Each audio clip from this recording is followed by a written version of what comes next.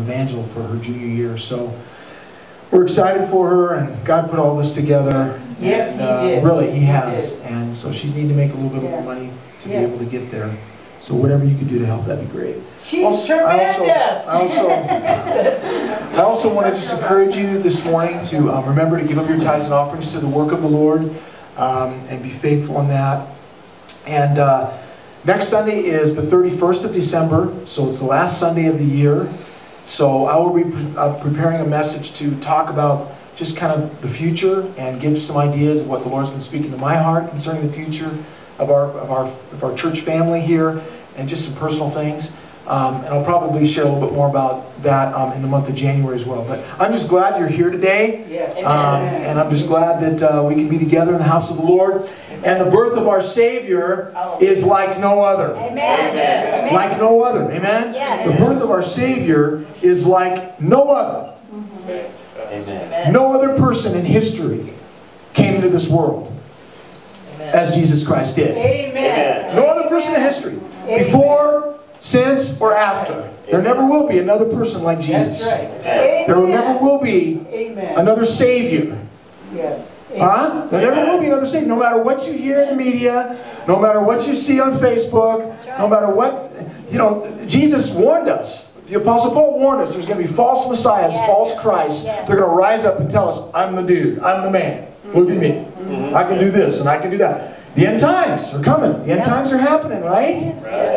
And the Antichrist is going to rise up in a very powerful way, and he's going to say, I'm the Messiah.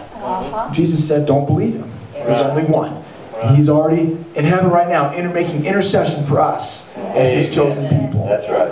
And so this morning I wanted to just share this word with you concerning the fact that we celebrate his birth, and it's like no other birth. And he is like no other person that's ever walked the face of this planet. For us and for you and for me. And so here's the picture right here. What does this look like here, Dr. Tull? It's a hospital room. It's a hospital room. Not just your average hospital room. This is a delivery room. What does a delivery room look like in a hospital? Pretty fancy. Pretty fancy, right? A nice comfortable bed with stirrups and handles, suction and oxygen receptacles, infant resuscitation equipment, overhead lights, birthing mirror, IV pole, blood pressure equipment, fetal monitor, and if you're fortunate enough, a sitz bath. Yes. I'll explain it to you later. Yeah, I'll explain that to you later. That's a little TMI for me this morning. Get in trouble on that one. And also there's going to be a delivery nurse. Of course, there's going to be a doctor or a midwife, right? Your spouse or friend is going to coach you and help you along. Talk about care and talk about great provision, right? Amen. And I just want to say that I was a part of all three of our daughters' births. And I actually got to deliver Sarah. And that was absolutely incredible. We had a midwife. She coached me through it. I got all the scrubs on, everything, the gloves, the whole bit. And all I had to do was catch her. No, it was awesome. It was just an awesome experience for me. Yep. She's awesome.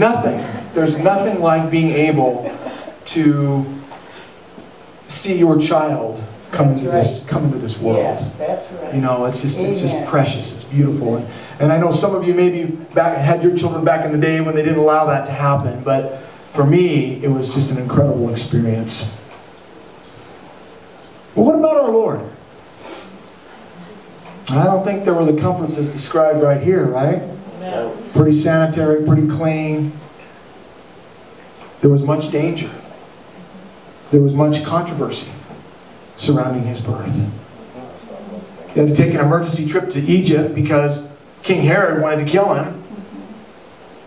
Mary became pregnant before she was married. And Joseph, because she was his betrothed, contemplated divorcing her, getting rid of her. But an angel of the Lord came. An angel of the Lord. God came through with his promise that Isaiah foretold.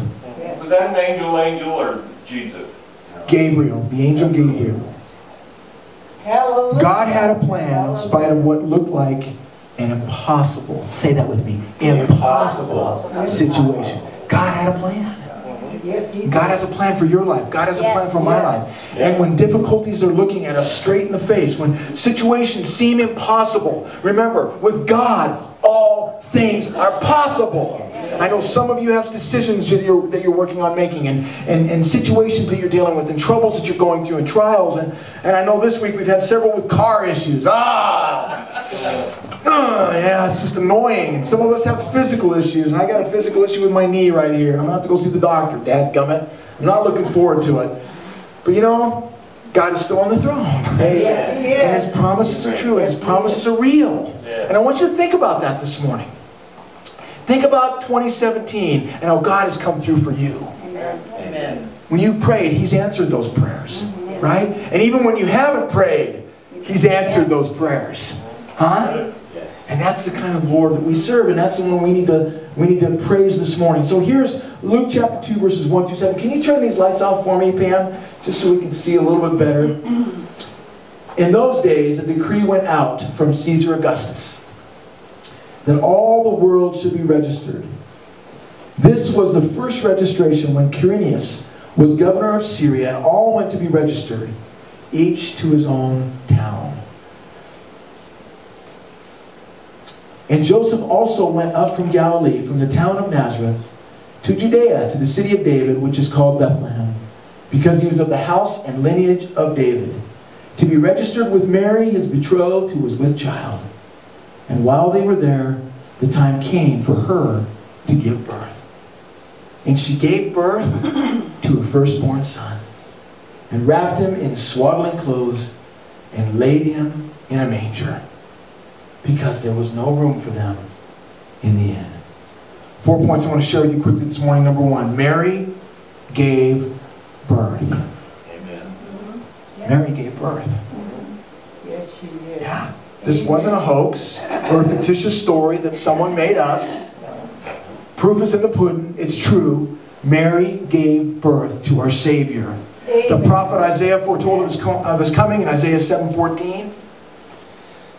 And some 700 years before it happened, it came to pass. And right now, folks, I want to tell you something. You can go to Israel right now and see the very site that is believed to be the place, the cave where our Lord Jesus Christ came into this world. And there it is right there. Oops, I'm a little ahead of myself. Let me go back. Right there. It's kind of hard to see. That's why I want to turn those lights off. But it's a little hard to see. But right here, there's a bunch of candles up here. And over this sits a table or a pretty fancy, actually it's a slab. This is in the church in Bethlehem. A church of the Holy Nativity is called. And you walk in and everybody lines in, and you come in and you can actually bend down and look into this and see this place where they believe our Lord Jesus Christ was actually born. Of course, the church is over the whole thing, just like with the place where he was crucified as well. So who was this Jesus? Who was this dude? Who was this man? Who was this guy? He was Emmanuel. God with us, who came in a very, very simple way.